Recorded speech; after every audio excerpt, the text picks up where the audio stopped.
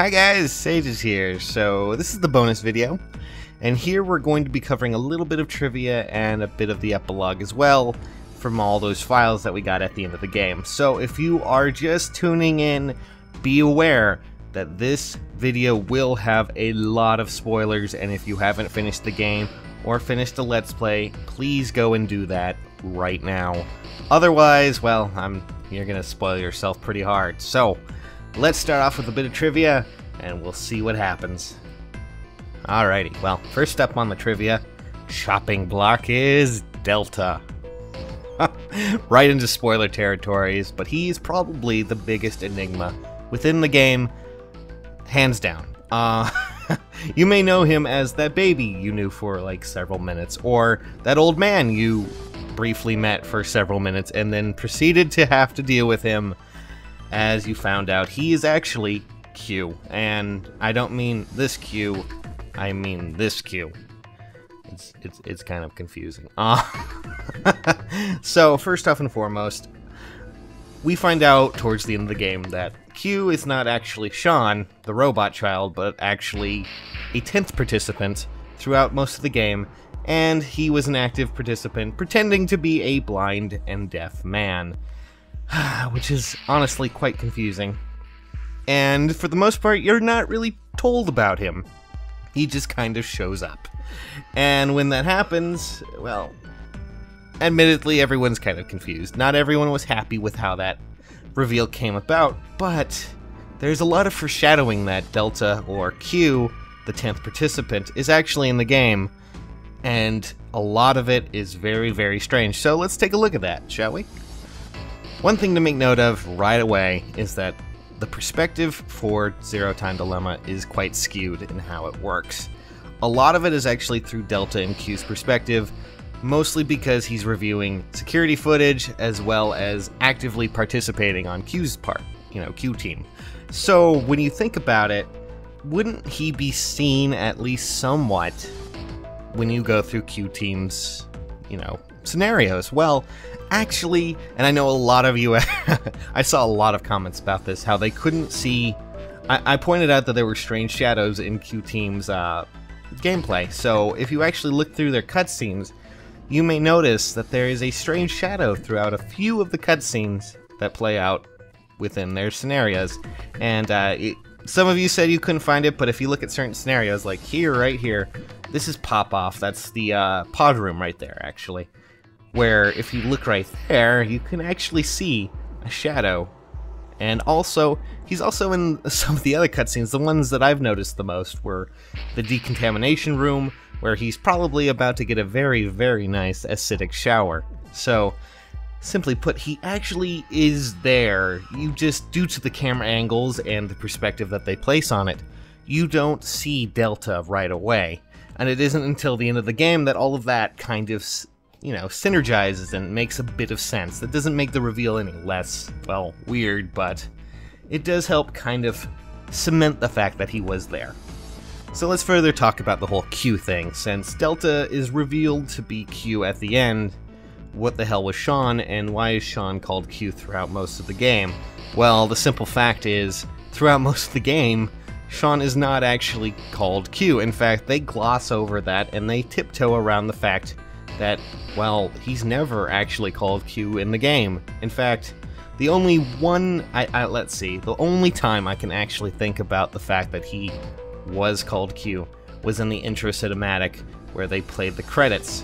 And that is where they introduced all the characters and they only refer to him as Q there. In fact, never once in the actual game, i.e. characters and story, do they actually refer to the child as, well, Q. Instead, they just simply call him the child or the kid, which kind of furthers the point that in the game, Q is kind of an unknown entity. In fact, they never really touch that. In-game, there's a status menu, and when you look at the status menu, I never actually touched this in the Let's Play, because admittedly, I wasn't really focusing on that, but if you pull it up and look at all their status, it's kinda odd, because the only character who doesn't really have a portrait is Q. We'll get back to this one in a bit, but we'll further along this whole thought process with the next little segment. So Sean isn't Q, but what about all these choice moments in the game where you have to play the decision game and kind of select and pull out certain characters? Mostly, these involve shooting each other, at least in Q-Team situations. The first I can think of is Eric and his shotgun after Mira is found killed in a pod, and when you follow this line, you have the option to input a name, and admittedly, there are a lot of names you can put in that will get interactions from Eric, which is really cool when you think about it. Like if you put in Gab, he'll react and say, "How can a dog kill Mira?" and things like that. But the most interesting is if you put in Q. If you put in Q, Eric reacts like this.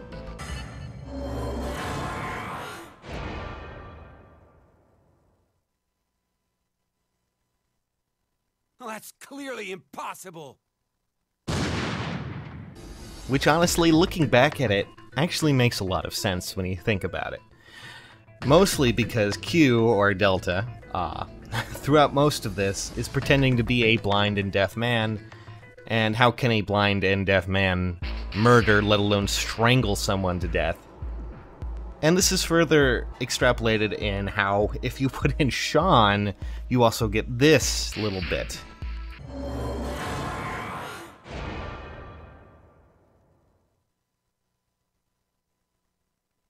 I see. I knew it was you. So let's go a bit further into this, mostly in another decision game. The three-way standoff between Sean, Eric, and Mira.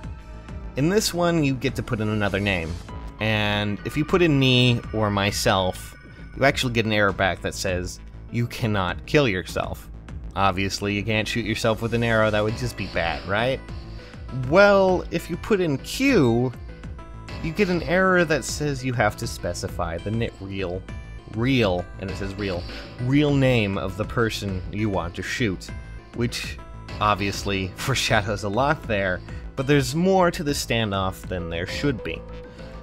If you decide to shoot Mira, Eric takes the crossbow bolt for her, and she gets angry, naturally, because not only did you kill Eric, but you also destroyed his heart, and well, she has other reasons to be upset about that one. But after that, she shoots you, but she shoots twice, in an odd little, I guess.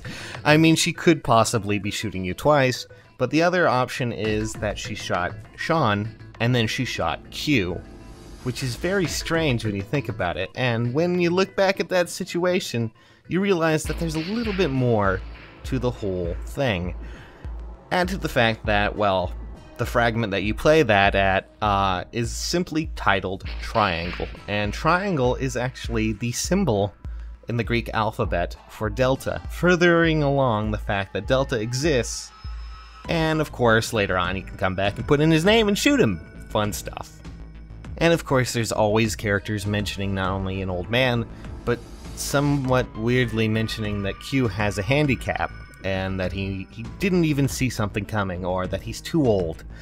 And it seems really odd, considering that at that point, the only Q you know is Sean. But there's one cutscene that I really remember, and that is, I believe, right after you choose not to inject yourself with Radical 6. And that is where Eric seems to be, at least you're thinking about it, he's talking to Gab, because Gab is already kind of seen as an old dog. And he refers to Gab as an old man, kind of leans down, and for the most part you're thinking he's talking to Gab, but upon, this whole revelation that Q or Delta exists in the game, you realize that this situation actually takes on a new light, and in fact that probably, at least in this light, he wasn't actually talking to Gab, and instead was simply talking to Q. What do you think, old man? C-Team's gotta be alive, right? What are you doing, Eric? He's not gonna answer you. Hey, you don't know. Maybe he Can speak? But let's talk about probably the most interesting Easter egg and trivia that I can think about within the game itself, outside of maybe anagrams. And that is the status screen. And the status screen just simply does what it says. It displays the status of every person in the game, all the teams, and their status is either alive, well, or dead. And within the fragment where Diana and Sigma are trapped underneath in the bunker after Akane has escaped through the X door, and well, you know, they're stuck there. They really can't do much. And if you check the status screen, it of course displays everything. Everyone's dead except Diana, Sigma, and of course Akane, who escaped. And if you pay attention, though, once Diana finds out that she's pregnant, and eventually she gives birth to 2 babies, one Phi and one Delta. And during that portion, if you actually look at the status screen, 2 characters have miraculously come back to life, those being both Phi and Q. Further hinting at the fact that Delta is in the game, and he himself is Q. And that is the craziest thing I can think of when it comes to trivia and Easter eggs, is the fact that the status screen itself is used as a part of the game to kind of give you a hint. And if you're actually a little bit, you know, looking as closely as you can, you might spot just a glimmer of the fact that there is a 10th participant. And that's just insane to me. But we have one last thing to talk about when it comes to Delta. But let's talk about that one last thing, and that is anagrams. Anagrams, so beautiful. Those things written on the walls, just to confuse you. You have no idea what they mean, but somehow our characters managed to create phrases out of them to further along the plot. And well, it's no surprise that Delta himself loves them, or it seems to at least admire the fact that he can do that. Right next to Latin, of course. He loves Latin as well, for some odd reason. But either way, there is one more anagram in the game, or at least one more anagram of the game, that isn't quite seen. And that is, well, in the title, Zero Time Dilemma. All the letters in that can actually be used to create another phrase. And that phrase simply is, me, I'm Zero, I'm Delta. Furthering along the point that Delta does in fact exist in the game. And even to this point, he's mind hacking you right now. God damn it, are you serious? But that's really all there has to deal with when it comes to Easter eggs outside of Delta. We've already gone over a few of the Easter eggs in the Let's Play, such as the Funirimpa, whatever it is, with Junpei, and of course the cat tick with Sigma. So there is one more thing that I do want to talk about when it comes to Zero Time Dilemma, and 999 and VLR. Granted, we won't be going too deep into those two because they're standalone games. You should probably go try them out. They're coming to Steam and stuff. But enough advertisement. Let's get into the sad story of Snails and Zero. So throughout most of the game, Zero tells you the story of several things. Most of them are small, little sad stories about how life just simply isn't fair. But what people seem to not realize throughout most of this game is that these stories actually have, well, a tie to a lot of the characters within the game. From the snail that somehow causes a traffic accident, killing a very famous surgeon, to a woman simply changing her jogging path and dying a terrible, terrible death. But all of these are very, very important to the crucial story of Zero Time Dilemma. And let's take a small little look at these stories and how they directly reflect what happens within the game. So let's talk about that woman who went jogging and unfortunately changed her path because of a solitary snail. And with it, changed her life, probably not for, well, the better. Because unfortunately, that woman is heavily implied to be Eric's mother. And on her path that she just decided to change, she unfortunately runs into a very young girl who's questioning a lot of things when it comes to emotions and not understanding how people can be happy or sad or anything in between. And unfortunately, she ends up killing Eric's mother and ripping out her heart to try and feel warm. And with that, 3 things happen. The first of which is that young little child who committed this heinous act was Mira, of course. And from this came, well, an obsession of sorts to experience these expressions, this warmth, this emotion that Mira could not grasp. And from it, a serial killer was born, the Heart Ripper. Meanwhile, the police would eventually find the body. And, well, they would suspect a male committed this crime. And it wouldn't take long for them to find a suspect. And unfortunately, the suspect's last name was Kurashiki, which just so happens to be the last name of one Akane Kurashiki and her brother, Aoi Kurashiki.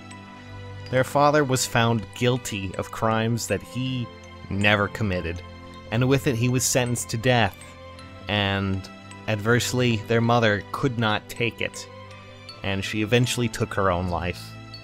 This left the two alone, and eventually Aoi took over as the guardian for Akane, and eventually they moved away, but moving led them to a situation where they would eventually be kidnapped and forced to take place in a game that would change their lives forever, and thus the events of 999 began. And to think, all because of one little girl and one woman jogging a different path. It's hard to imagine. Unfortunately for Eric, well, after his mother's death, his father didn't take too well to that. He became abusive and alcoholic, continuously beat him and his brother Chris, until eventually, well, one beating went too far and, well, Chris did not survive. And Eric was forced to do something drastic. His brother's body was disposed of in a freezing, watery grave. And Eric himself probably will never recover from this emotional trauma. He lost a brother, forced to smile, and all of it from, well, a simple change in path. A simple choice resulted in so much sorrow. But there's one more story, and it kind of relates. You see that snail, that very same snail that crossed that woman's pathway and led her down a different trail. Well, it also so happened to cause a car accident, and you see that Japanese businessman, the father of 2, convicted of murder, that for all reasons he did not commit. Well, on that very same day, he called a taxi cab, but, well, obviously, he didn't get that. The cab that he would have taken was instead taken by a surgeon, and that surgeon himself would go on to die in that cab in a traffic accident on his way to the hospital to perform a life-saving surgery on a young boy. Unfortunately, well, that boy has no hope now. And while in the hospital, as he slowly withered away, he met an old man.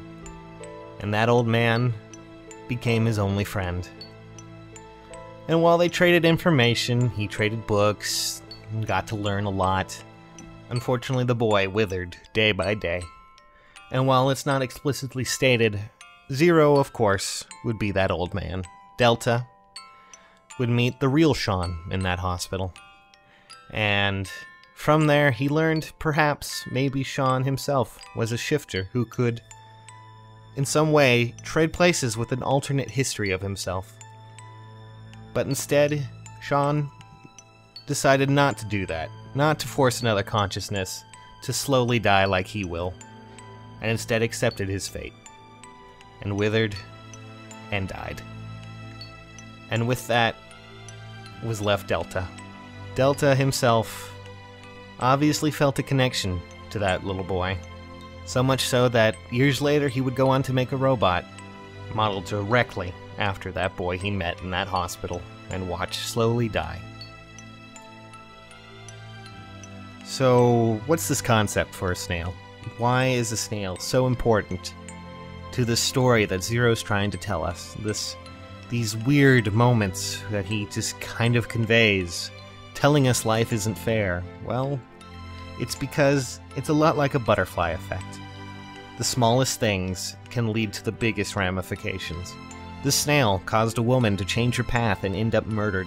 That murder led to so much sorrow and misery that would eventually, could even, lead to the loss of billions of lives.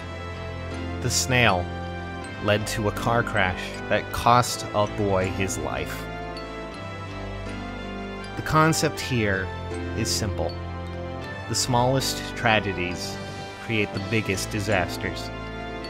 And with it, that poses another question. And this one is for those who saw the ending. And I have to ask you, would you shoot Delta?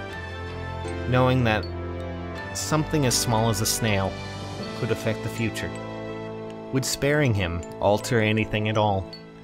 Would killing him change much? Well, it can't be seen right now, but eventually, something in the future will change. From that event, from that time, and well, that's the dilemma.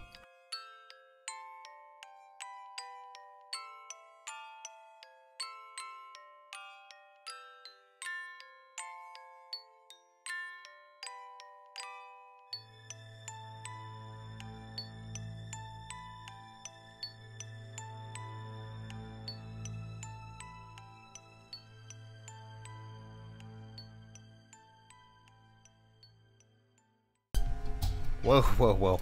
Hey everyone! So, this is the last portion of the bonus video, and in this portion, I'm gonna go through the files, the epilogue files, and I'll read them out to you, and we'll see, and we'll discuss a little bit what happens. And honestly, let's go through it, shall we? Okay, so we have a lot of stuff to go through. Well, there's the Monty Hall problem, which would have told me. You think there's no way to know which was right, but the chance is 1, 2, and 1. This ain't the sin. The question will be answered. The game, the gas mask location, blah blah blah blah. Anyways, a parasite that used snails as initial host. Transfer the okay. We want, I believe, the other Phi. We'll start off with the other Phi. Baby Phi was indeed transported from 1904 to 2008, but a Phi remained in 1904. Whatever happened to that Phi? Rumor is she became a brilliant scientist and worked at a research facility in the US well into her hundreds. The facility was researching the transporter, and that's where Phi from 1904 is sent. So are you trying to tell me that Phi's adoptive parent is Phi herself, and she was named after Phi? Oh my god. 17 years ago, a young mother went jogging in the park. She reached a fork where she usually goes right, but on this day, she decided to go left. Why? Because there was a snail on the path. No one knows why she avoided a snail. Was she afraid of them? Or she felt a sense of danger from it? Whatever the case may be, the snail caused her to switch to the left path. As a result, she was killed by a girl. The suspect was taken into custody. A Japanese man was not the culprit. He was falsely convicted and executed, and his wife committed suicide in her grief. The two young children left behind. The convicted man called a taxi, but before his arrest. But the taxi ended up picking another fare instead, a brilliant surgeon. However, the car became involved in an accident, killing the surgeon. See, all caused by a snail. Good lord. I don't think that was actually specified, so my initial thing was a little bit off on that one, but, oh well. This must be fate. Fate! Diana smiled weakly from the bed at Sigma's question. Don't you remember? You told me that yourself. Me? I never said it. If it really was me, then yes, the Sigma who was 67 inside. Diana shifts her frail hand over to Sigma, and she gently grasps it between her own. The Sigma before her is not the one that trapped in the shelter. It's the same body, but a different consciousness. On April 13th, 2029, Sigma was at the headquarters of Crash Keys. His eyes and arms replaced with robotic ones. There, the young Sigma returned to his body from 45 years in the future, and begins to carry out Akane's instructions. How many years has it been since you came here, Diana? A little over 3, I think. I followed you here to 2029. Oh, a violent coughing fit takes over after she speaks. Sigma helps her sit up and softly pats her on her back until it subsides. Don't you, why didn't the medical pod work? I told you, it's fate. Diana's skin is deathly pale, but her eyes still shine with life, just like a child's. I've always dreamt of coming here. Did you know that Diana is the name of the goddess of the moon? I wanted to do this ever since I was little. I'm perfectly fine with dying here. What are you saying? I've been able to spend the last 3 years living with you, Sigma. I have treasured every moment. Sigma lowers his head, his expression pained. Please don't make that face. You don't need to be sad. In the year 2074, you will shift back to Christmas 2028, and the next day, old me will head to Decom facility in Nevada desert and meet you. Diana nods. Sigma closes his eyes and shakes his head. That's not it. I mean, I'm in love with you. His declaration stops as Diana's lips close over his in a kiss, and the rest of the words are lost. Come on, scroll down correctly. Ah! At that moment, Diana murmurs, "It must be a wonderful future, the future where we found each other in 2028." Sigma holds on to her tightly. Aching, heartfelt sobs echo within a cold, silent world. Okay, so these are all the stories after these certain moments. Post-payoff. The day is bright and clear. A girl in a white dress strolls along the beach, the wind tossing at her long blonde hair playfully. Up until half a year ago, she had been confined to a bed. Carlos's eyes still tear up every time he sees her smile. Come on, Carlos. You don't always have to help me. That's the point of my rehab. You're right. Sorry, Maria. Carlos brushes her hair out of her face. It's definitely not summer sun that's making him act out of sorts. It's the fact that his sister is here standing before him. Maria grins at him. What would Akane and Junpei say if they saw you being all fussy like this? It's fine. They understand how important you are to me. Both you and Junpei put your lives on the line. That was a different history, but going through that means we know how to treat reverie syndrome. I can't believe we have the ability to jump through space-time. I'm just glad you're able to control it now. It's all because Carlos met Akane and Junpei that Maria was able to recover. He wishes he could show them just how well she's doing. You're thinking about them right now, aren't you, Carlos? What makes you say that? Because you're smiling. Carlos closes his eyes and as his unconscious smile turns fond.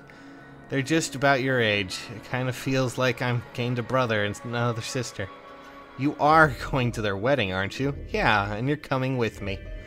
But there's something Carlos needs to do first. Back when the three of them parted ways.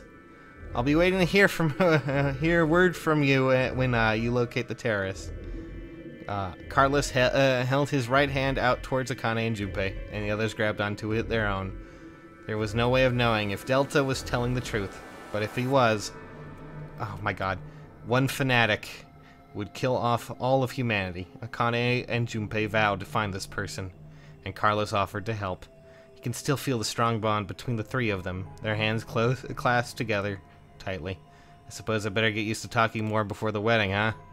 Holding her hair out of her face, Maria reaches out to her brother, who takes her hand in his, and they continue walking down the beach. The same blue sky above them stretches over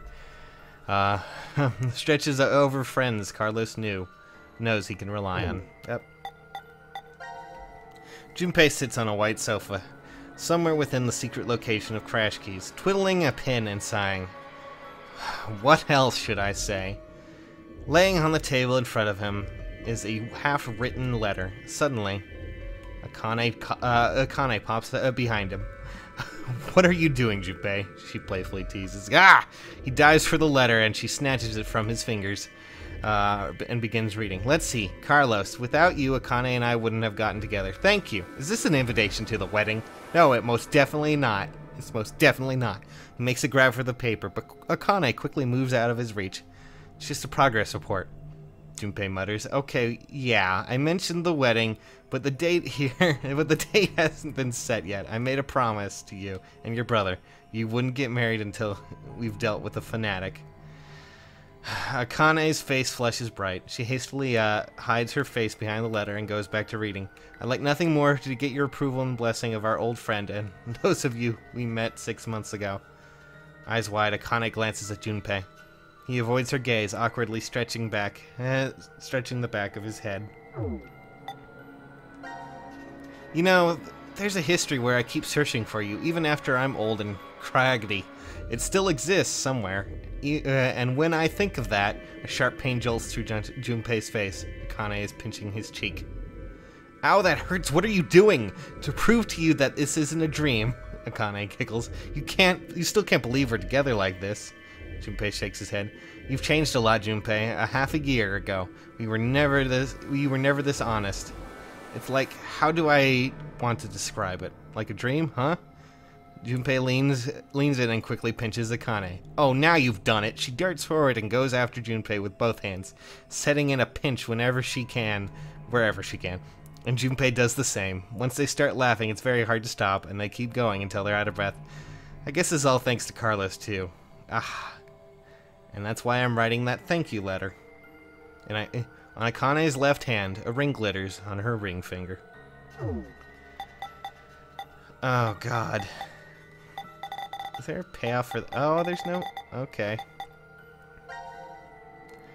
Hey, Mira, how are you feeling? Are you lonely? Come on, Eric, you visited last week. Eric smiles wryly and reaches out to Mira with his left hand. Mira does the same, and their hands with matching silver rings align. On the... Oh, God. Where is it? Oh, God.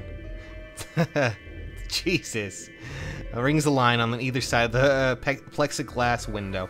I brought a new guest to see you today, Eric shifts to the side, and a head pops into view. Hi, Amir, long time no see. It's Sean, right? Yep, I'm happy you remembered. Behind Mira, the sun is shining through an iron-barred window, lighting up the visitor room. It's been a long time, Sean. It's good to see you. The smile that appears on her face is real. Mira is no longer needs to plaster on a fake one. When I heard you turned yourself in, I was really surprised. Eric's the one who convinced me. He said I should pay for my sins so we could be together. So that's why you got married in jail? Eric ducks his head shyly. Are you sure you're okay with this? Mira asks. He looks at her in confusion. Don't you regret marrying me? I did carve your heart out in another history. Isn't that what you said, Sean? Yeah, you did. Eric looks at Mira straight in the eye. Good Lord, I've already told you this a bunch of times. I forgive you, no matter what happens. Besides, you haven't killed me in this history, right? Yet, Mira's lips twist wryly. But the Heart Rippers killed people already. So many. Sean, stop it. Eric turns angrily to Sean, and Mira's face falls into a frown, but Sean continues speaking. You turned yourself in, Mira. But that doesn't mean you paid for all of the crimes you did. I doubt families and friends that were left behind would forgive you even if you were put on death row. There's no way you can clear your sins here. Mira grits her teeth. But there is a way to clear them. Well, not that you've already, not what you've already done. Technically, you'll have to pay for those your whole life that you never change. But maybe you can in another universe. Suddenly, Sean's fist crashes through the plexiglass window. Ah! Mira jumps backwards while Eric is frozen in shock. What are you? Eric can't even finish speaking before Sean moves, jumping through the broken window. He kicks the outside wall of the visitor room, causing it to crumble and reveal a giant hole. An alarm immediately starts blaring, and police officers rush into the room. But Sean darts forward and takes them all down in the blink of an eye. He holds out a hand to Mira. Let's go. Go where? I know where the transporter is being stored. You're saying we should go change history? Eric finally stutters. Sean nods. To stop young Mira from committing murder, Mira. I'm pretty sure that's the only way you can clear your sins. Mira stares out through the hole of the wall on the horizon extending beyond. Is that all? Where's I mean, we have the other 5, but aw, I'm kind of sad. They don't have, I mean, they have Akane, Carlos, and that, but the only thing we got for Diana and Sigma is the post-apocalypse thing. Good lord, that kind of sucks. Oh well, that's the end, guys. And, you know, well, it's quite odd, but still, nonetheless, I hope you guys enjoyed. That's pretty much the epilogue stuff. At least Akane and Junpei seem to be doing well, and so is Carlos. Not so sure Mira should be getting a happy ending, but oh well. For now, though, guys, I will catch you later. Thank you so much for watching. This has been the bonus video. Hope you enjoyed. Hope it was worth the effort I put into this. I will catch you all later.